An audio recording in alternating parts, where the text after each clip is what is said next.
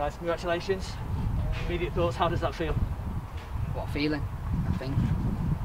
Moments like that, where we've come from, together as well, like, you know, there's a lot of us that got brought into the club 3 years ago. The club made a massive decision, and to do it with, you know, a special bond that we've got within the group, within the whole club really. We're tight-knit, we're not a big squad, and the feeling of working so hard to get to somewhere.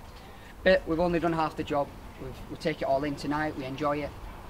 We wake up tomorrow and we make sure that we're one game away from actually achieving something a lot more bigger than just playing at Wembley, do you know what I mean? So, a fantastic feeling, a great win. I felt that we really deserved, to be honest. After so long time out, not knowing where we was going to be, we didn't have a game to prepare, do you know what I mean? Some clubs have had 2 or 3 friendlies.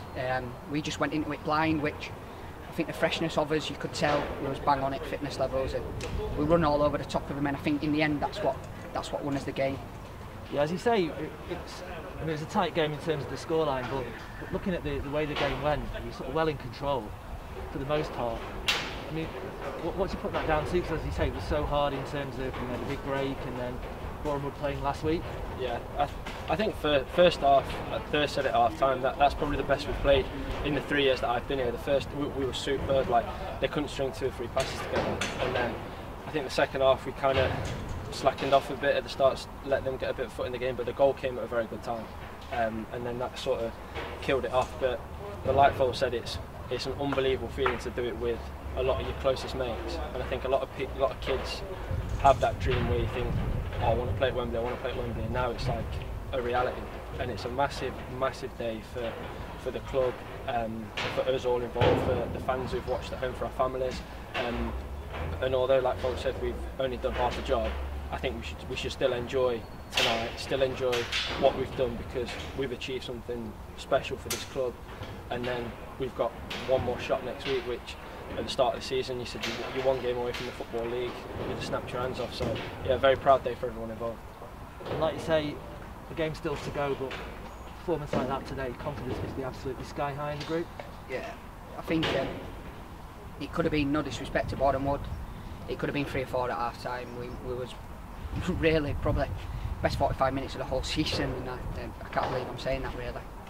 We started well on the front foot. We played that way that we wanted to play. We didn't change our style, we didn't change our formation. We just knew us roles, and to be honest, I think that's what has got us here 100%. No matter who we're playing against, no matter what game, whether it's big or small, pre-season friendly, semi-final of a playoff, we'll always play that way. And just goes to show, once you stick to something that you believe in, results will happen. And yeah, the goal itself, a scrappy goal that Mullers will take all day, but Pardon?